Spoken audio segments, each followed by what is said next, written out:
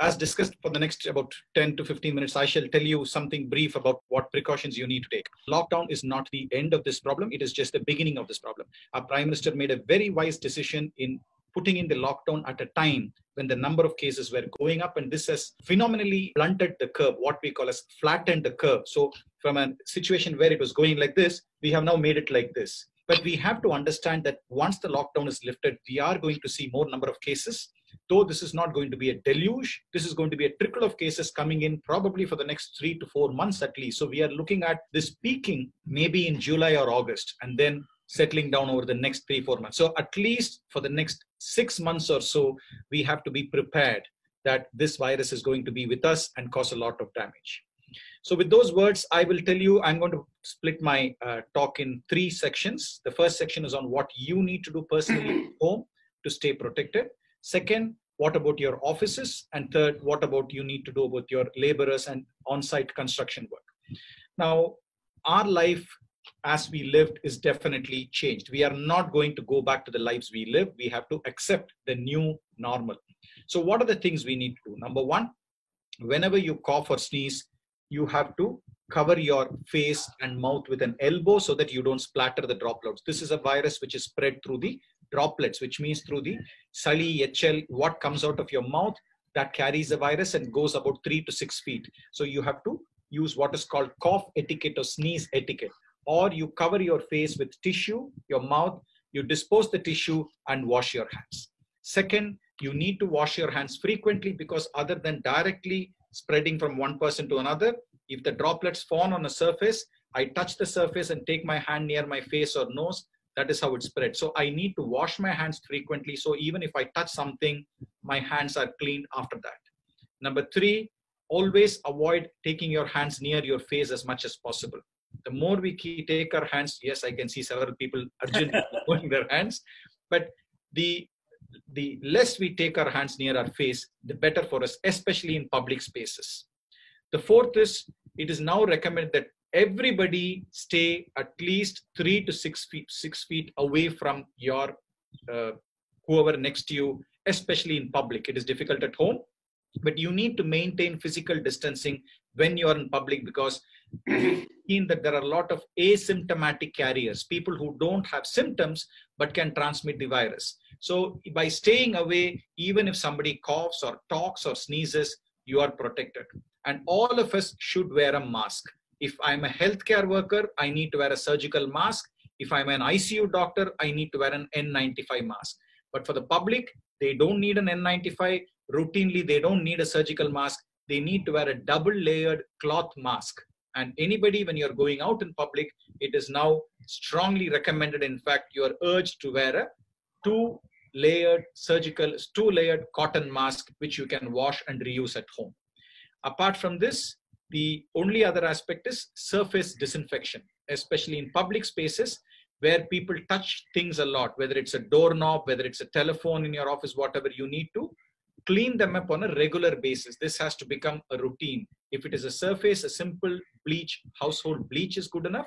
If it may be corroded, you can use an alcohol solution like Basilol to clean. For example, even your cell phones require cleaning. When we take our cell phones, we leave it out in all places and then take it and put it near our ear and nose. That can increase the risk of infection. All this has to be kept in mind as far as our responsibilities go. We also need to protect our elderly people. We have seen that this infection causes more harm, complications, and even death if you're over the age of 65. So parents living at home, elderly people, make sure that especially these are protected. They stay at home as much as possible and avoid public spaces and maintain physical distancing. The next, what do you do if you have a fever or a cough? At this point, everybody is paranoid. When you have a sore throat, when you have a little fever, 99, you start panicking. Right now, the only suggestion is stay at home.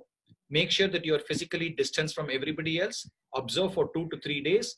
If the fever persists, you need to speak to a doctor, fix an appointment, and go and see him on an appointment so that you don't wait in a common hall. The testing, whether it is needed or not, the doctor will decide. So don't panic. Please remember that 80% of people have very mild infection, 20% may need hospitalization, and 5% may end up in the ICU and less than 1% may die. So most of us, we should come through without any problem, even if we have an infection. The second part of my talk, I'm going to talk about what you need to do probably in your offices. Your offices are again public places where there are a lot of people coming in and going. As far as possible, if you can institute a work from home procedure where you're able to do most of your work at home, get it done at home. The less you go to a common place or an office, the better. But if you need to work from home, ensure that your communication channels are very well done and you touch base with everybody, because people tend to get isolated and depressed during times like this. So your communication channels, the manager should be responsible for communicating with all the staff if they are working from home. If you are working out of a facility, for example, as a doctor, I can't work from home. So if I need to go to my clinic, or if you have your offices, ensure that before the lockdown is lifted, you clean the place up. You ensure that spacing is done in your office. That is, the seating may be modified so that two people don't sit next to each other. You have to block off a middle chair. You need to arrange the seatings in a manner that people are distanced even if they come back to work. You also need to reorganize. You need to provide, make provisions for alcohol sanitizer to be left in all places so that people can frequently use it, or access to hand washing should also be made. Ensure that avoid doors which need to be pulled, because when you push, you can use your elbow and push the door, but pull, when you use your hand, you again contaminate your hand. So you may need to look at some infrastructure modifications if there are a lot of doors in your office.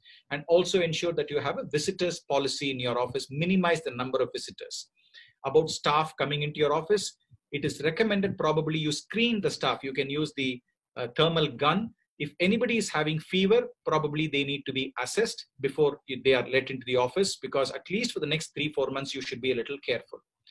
If in your office, if you have a number of employees, you need to have in place an occupational health or an occupational medical team who will advise mainly about educating staff, how they need to use hand hygiene, how they need to use probably namaste instead of shaking hands, the importance of cough etiquette, the importance of how to use the elevator. When you use the elevators, if all of you are going to use your finger, there is a risk that you may transmit infection. Similarly, if there is biometrics, you may need to change the biometrics, because when you touch that area, somebody has coughed and touched the area, there is a risk of infection. So you may need to look at alternatives.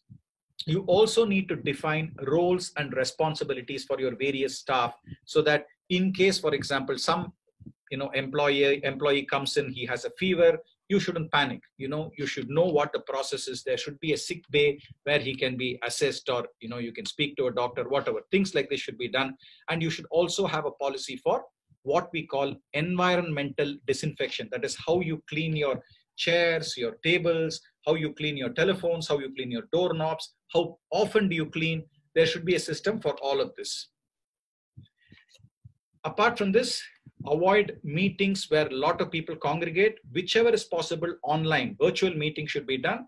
And if you have to have meetings, ensure that you have people physically distanced so that there is no crowding of people even in a meeting hall. And lastly, travel. People who travel a lot, you need to rethink this. If it can be accomplished by a video call or a telephone call, avoid the travel, because travel also increases the risk to everyone. And what I'm telling is probably for the next 3 to 6 months. So that is the second part of my talk. The third part of my talk concerns your site, on-site construction, where, as Mr. Sridharan said, there are a lot of people working. It could be anywhere from 50 people to 500 people. What do you do? The first step is to educate. You should tell them what this virus is, what problems it can cause, how it spreads, and how they need to protect. Because I see a lot of disgruntlement about the current lockdown situation. People don't understand the severity of what can happen.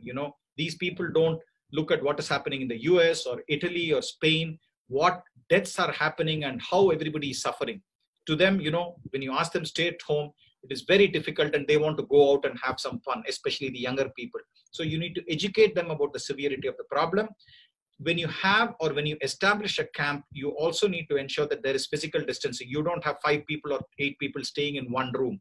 If you need to have 8 people staying, you need to have a huge dormitory with at least 6 feet gap between people who sleep. These are all things I think you need to start. I know this will increase the expenses. This will cause a lot of difficulty, but we are looking at a future where physical distancing is going to be the norm. Transport, you cannot transport 40 people in a bus. You probably need to keep alternate chairs vacant so that they are not physically close to each other. You may have to resolve in daily temperature screening of these people, because these are uneducated people, quite a lot of these migrant laborers. So checking the temperature to ensure that if they are sick, they don't come in and spread the infection to others may need to be done. They may have to be encouraged to wear masks when they are working close to each other in the public. They need to be encouraged or told about hand washing, mainly so that, and avoid taking hands near the face. Especially if they are sick people, they shouldn't be transmitting it to others. And importantly, have regular health checkups to assess how healthy they are. Lastly, you also need to look at ways to stagger the crowds. So if there is a lunch break, you have a lunch break instead of 1 to 2 for everybody, you stagger it from say 11:30 to 3:30, where you send the people in batches so that they don't all sit around, 50 people together and have lunch. You have physical distancing, and a staggered lunch will prevent the accumulation of people during lunchtime. So these are few things which I wanted to tell you. You need to be safe, you need to educate them, and you need to ensure that they stay safe, because 1 or 2 of them come down, there's a possibility the entire lot may become infected. This is an infection which none of us have suffered from before. All of us are susceptible. We can all get the infection, but the risk of running into complications is related to how old we are, or whether we are having underlying diabetes or high blood pressure or heart disease. So it is important we stay safe. The lifting of the lockdown doesn't mean that we go back to normal. We need to have a lot of changes in our life if we are going to face this virus and get over it in time.